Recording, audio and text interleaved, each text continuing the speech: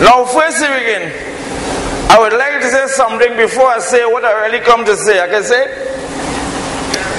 there is a rumor, well, whether I like it or not, I'm going to say it. There is a rumor going around.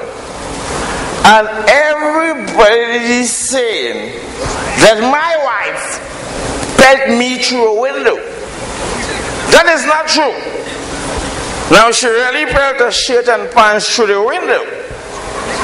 And well, I just happened to be wearing them at the time.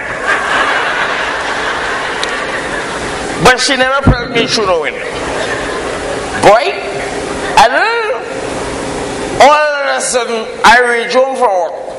My mother-in-law go watch me and tell me, boom down, you're always drunk. And if I was your wife, she would give me corned beef and rice with poison. I say, if I was your husband, I would have eaten the corned beef and rice. Next thing you know, I'm airborne. Right? The fall feel nice. I feel like I was floating. It's the sudden stop shit, man. I had a half in my back pocket. When I feel the wetness, I say, Lord, let that be blood. He didn't answer my prayer. The half break and well cut up my bottom. You talk about cut on my bottom. It's like a corruption case, only cut up. Well, I go in the mirror and I reverse in the mirror too. And I take a box of plaster and a well plaster. I use the whole box of plaster on my bottom. And I go in my bed. Next thing you know, my wife asking me, oh, why is so drunk? I say, how you know I'm drunk? You know when I go on, all the plaster on the mirror, I'm gonna believe it.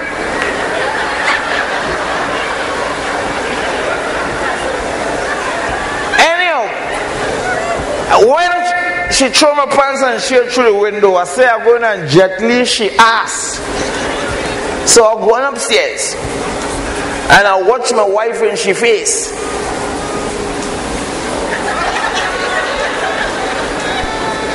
I say, boom down, don't make yourself an ass.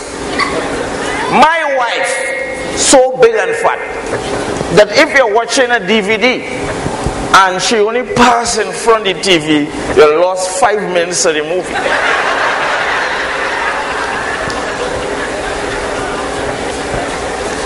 Today we crossing the priority and a bus bouncing. She says somebody pelting stones. I say it don't make sense trying to jump the sheep. So I leave it so. Now she always on my case about her drinking too much. I don't know why people just feel that I have a drinking problem. I don't have a problem. And all those who do chemistry will know that rum is not a problem. It is a solution. And all who find that are drinking too much rum should try to eat it. At time I try to eat rum, it tastes like cotton candy and pepper sauce. So I say, why allow what people to stop drinking rum? Even the doctor tell me stop drinking rum. He say, Boomtown, how much is drink? I say, well, I just drink a bottle of Puncheon a day. Well, they don't know what is Puncheon. It is not punching. All they don't tell me, all they don't sing. Puncheon is Puncheon. I say, well, I drink a bottle of Puncheon a day. The doctor tell me, drink a half for the next week. And then I will drink a nip for the next week. I drink a PQ and I go listen down and drink. I say, no, see. Well, the next week I go on drunk again. He said, boom, down, and I talk to him. I say yes. But when I leave by you, I went by a next doctor for a second opinion. And he tell me the same thing. So I drink a half for he and a half for you.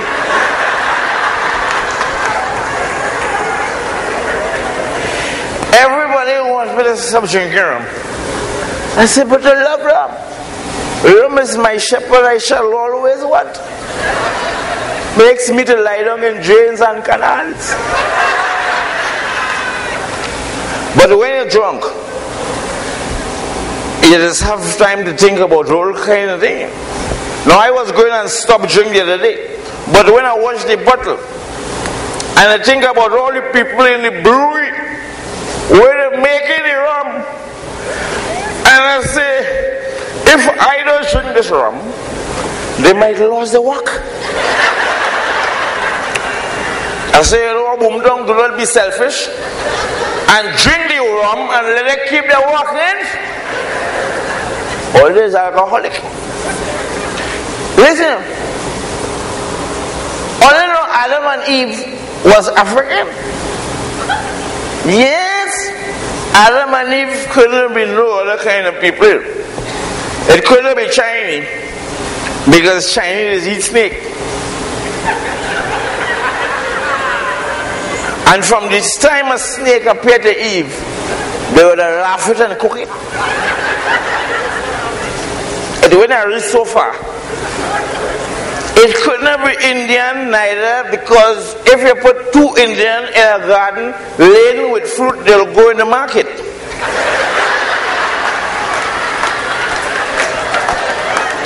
I tell him, it's only an African that go be in a garden, you and your husband naked, and all you can find to do when they come is talk to a snake. Imagine I pass in and a snake tell me psst. And here you know,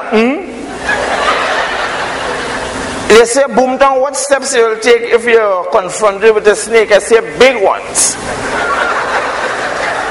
If it was me in the garden, it wouldn't reach so far either.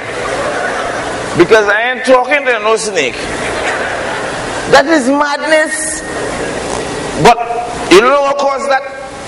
When your eye too long is what caused that. Because I went in a bakery on Independence Square today, and I see, I would like the person in charge of the stage to stop moving up and down, please.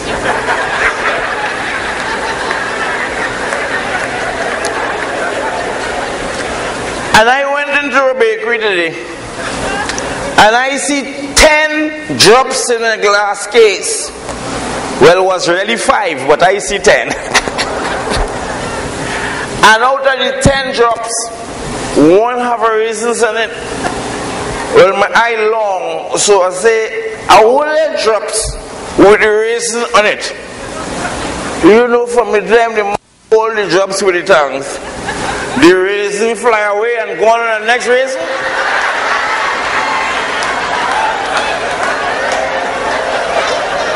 When the eye long, them things happen. Now, ladies and gentlemen, I carried my wife and my mother-in-law to Jerusalem last year. It cost me plenty of money because, you know, I have to get a plane for my mother-in-law. When we reached Jerusalem, my mother-in-law dead. In Jerusalem. I said, well, let me send back the body. They're telling me it go cost she cheaper to bury she in Jerusalem. I say, I don't want that. Send she back. I don't care how much it costs. Send she back.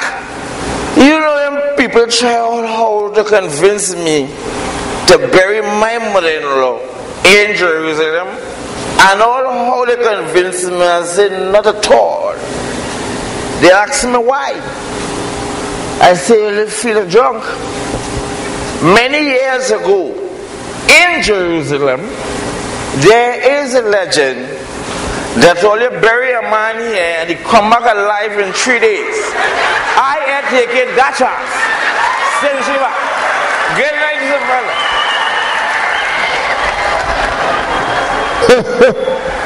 Oh gosh.